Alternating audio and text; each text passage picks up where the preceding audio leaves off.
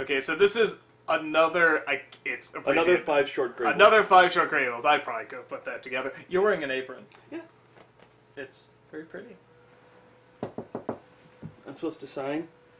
Oh, that's right. But we're not going to. So this is another 5 short Graybles. It's going to be hard to do this just seeing you like that. Okay. Alright. Keep going. Let's keep going. Cover your shame!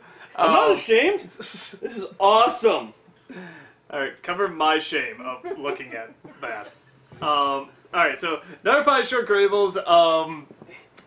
I got Emo Phillips again is back. You just couldn't make it through the review wearing that. Huh? No. Now I gotta look at your semi-exposed body. Let me just, Anywho, what am I bitching about? Suburban Nights have shown much more. That's very, very true. Go on. So Emo Phillips is back as... Did we ever get that guy's name? He says it.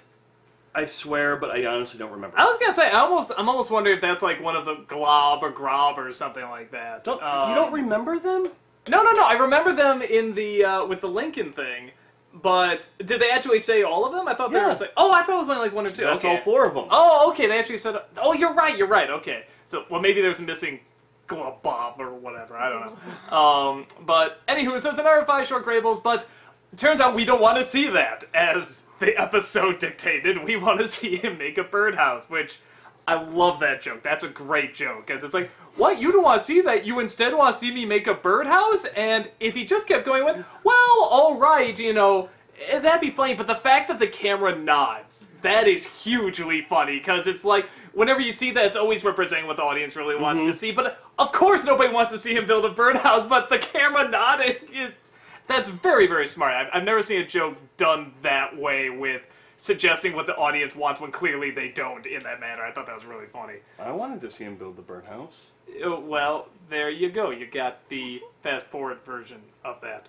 And it's okay, because it comes full circle, kind of, as there is nothing, technically, that connects all of these. At least they don't tell us what it is, which kind of pisses me off, because I was looking throughout the whole thing. I'm like, is it this? Is it that?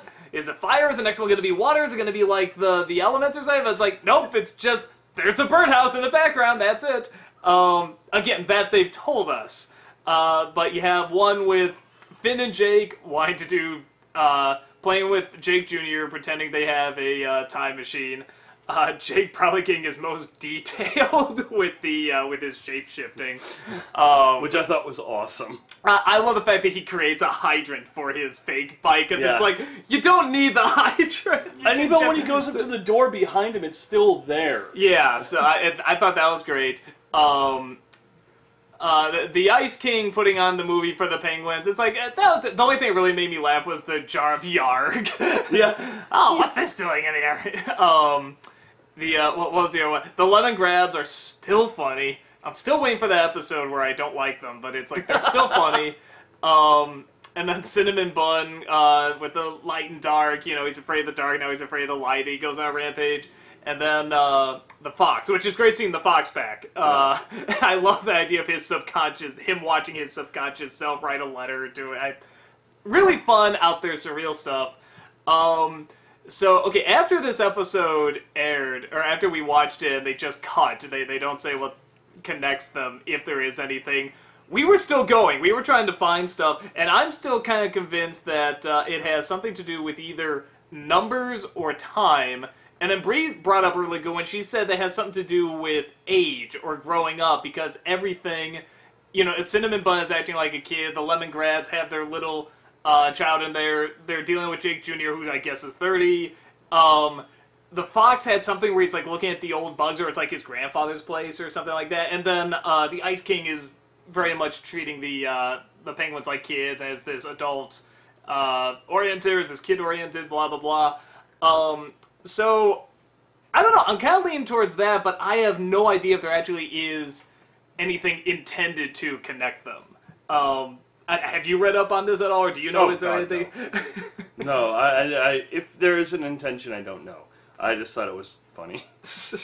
But it is funny, just at the end, there's the birdhouse, and it's like, that's it. And then it's sort of a double fake out because it's like, oh, you want to see what's going to happen in the episode? You can guess. Oh, you just want to see the episode. Okay, and they never reveal what it is. And yeah, I'm just so curious if there actually was something. This might be the first episode I want to actually look up after seeing it. Because I just want to see if there actually was anything. Because like I said, it feels like there's something with like either age or numbers or Where time. Where do you get numbers from, though? I'm curious. Because it seemed like, I'm trying to remember, like her being 30, I think there was something about, you know, vote. At first I thought it was like maybe the numbers because it was like, I thought there was a 3 in the first one, then I thought there was like a 4 in the next one, and then there was like 2 lemongrass. I thought maybe there's some sort of countdown, but I couldn't quite put it together. There's even a little license plate on the time machine. I thought maybe the numbers somehow connected there, but like I said, there's so much happening in the episode, I was just like, oh, maybe it's this man. I'll wait till the end, that way I can put it together easier, and of course nothing's revealed. But like I said, I actually think the age thing, the growing up thing is probably closer. But I don't know, it could just be a huge coincidence too, so what was your thoughts on it? I liked it. When I first saw it, yeah, I was like picking my brain because the first one, you know, you can kind of figure out. The second one really throws you for a loop because it's like, oh, the 5 fingers, what are you talking about? No, it's the senses, or the tastes. Yeah. And it's like, okay, so this time I was like actually paying attention. Like, yeah, I I was missing half the jokes because I was paying attention, and this is of course the one where they don't give it to you, which is kind of brilliant. I mean, it's like, I almost think they shouldn't do any more just because they can, like, I'm sure there's another way they can play us and they can trick us or something, but it's like, I don't know, that's like just the perfect kind of delivery of, the first one actually had something, the second had something, but then there was something else. Yeah. And then this one, of course you're just going to be so focused because they already tricked you once, and then they don't even give you the answer. I mean, it's like, it's really clever. The only thing I really hated, and it started pretty much with this, maybe the last time, was Cinnamon Bun. He was a little annoying. He gradually gets more annoying for me to the point where I can't stand him. I mean, there's not much of him in it, but, and again, it's, everything in this episode is kind of just, like, toned down a bit because, like I said, I'm trying to focus on what's connecting them all, and it's like, maybe he was really annoying, but I was so trying to find what was connecting them that I didn't notice. Well, like, for the most part, Cinnamon Bun has always been kind of, like, dim-witted or slow. That's okay, I'm fine with that, but, like, this one, he just seemed just too bright!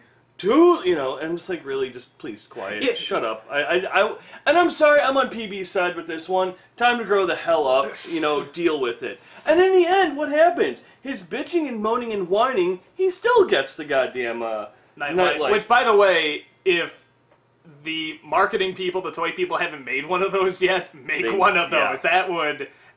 That just seems like a no-brainer. I mean, they look cool, I mean, and they can't be that expensive to make, and it's already got an audience because, hey, it was in the episode, buy it, so, I don't know, get on that if you haven't yet. I did like how he was there talking in the beginning, and the bird comes up and steals his cube. Yeah. And then flies off with it. And then it slowly floats back, and then he blows up, and then he's building the birdhouse. Well, I was gonna say, there's something, the one thing that was a little different in this one is that, with that character, the Emo Phillips character, is that I was actually for the first time starting to get into, where is this, and what is he? And like, even the way he sort of moves, like he'll blow up and just sort of reanimate somewhere else, and even just everything's kind of floating, the wood's kind of, and there's birds there. It's like, it's the first time I'm like, you know, what is this guy, and where is this? I was actually really questioning it, because a lot of these things do sort of come back, or sometimes they're non sequiturs, but it's like, I was actually really trying to question, because it's like, well, wait, they showed there was a glob and a grobby and all that other stuff, you know, what's this guy's story? I was actually really, really curious, and yeah, so I said, maybe they'll never reveal it, I don't know, but I just like they're creating an environment more and more every single time we see him.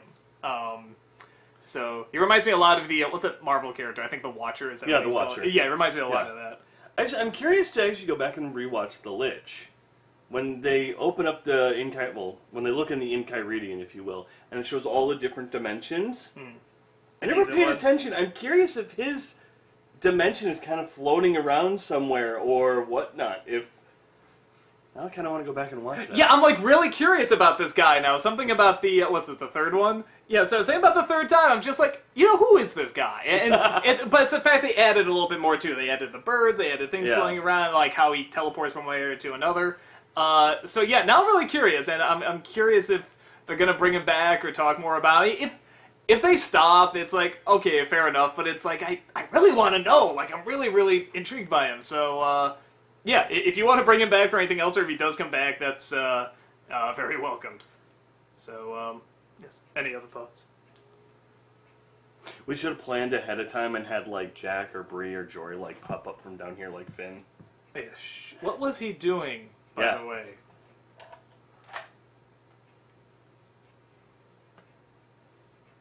Okay, so this is adorable. Jory is off screen. He's saying to Jack and Bree, do it. Oh, God, do it. Come on, do it. And they are just saying, they're like, like typical kids of their age. My children don't listen to me. God. Like, On the iPad. like proper children should. I mean, think about it, though. The fact that I said we should have had that as a joke, and then if it happened, then no, that... Well, we kind of worked with it. No, it would have been bad. So good job, Jory, trying to screw everything up. Oh my God, that's my goal in life. oh. If there's anything... Ooh. I forgot. I'm sorry. I loved the lemon grab part. With the whole, just everything about it. Give and him then, a sleeping bonnet! but what happened at the end? He ate the other one, right? Yeah. So is there only one lemon grab now? We'll have to wait and see. Only one! Ah! And I love how he's yelling, "This is the end!" I love that part. I almost forgot, but that's my favorite part of this episode. Lemon grab. Yeah. So if there's anything we've learned, your family sucks. Okay, yeah. Okay. I won't argue. You guys suck. They're terrified to even talk. I can't be on. Insult me back! Nah. Okay.